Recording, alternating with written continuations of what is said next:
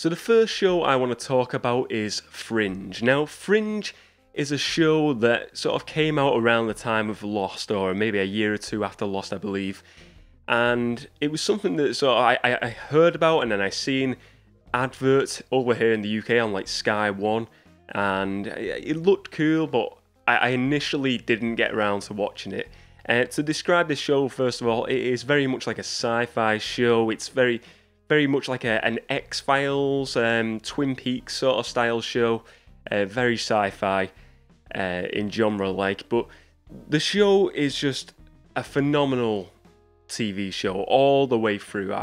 Every TV show, every series, every season of Fringe, I enjoy. The characters in it are fantastic, from Olivia to Peter to Walter, the mad scientist Walter, who you grow to love and as a character.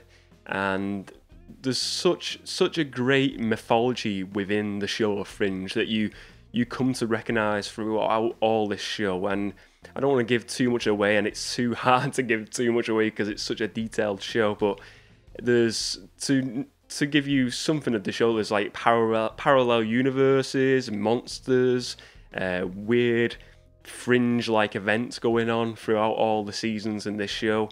It is just a great sci-fi show to watch. It's again, when it come out, I seen the trailers and the previews on TV, and I thought this looks like something I would enjoy. I like sci-fi.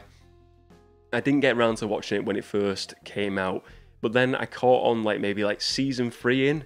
I started watching it then, and then from that point forward, I was watching them all as soon as they came out, the episodes. I really enjoyed it.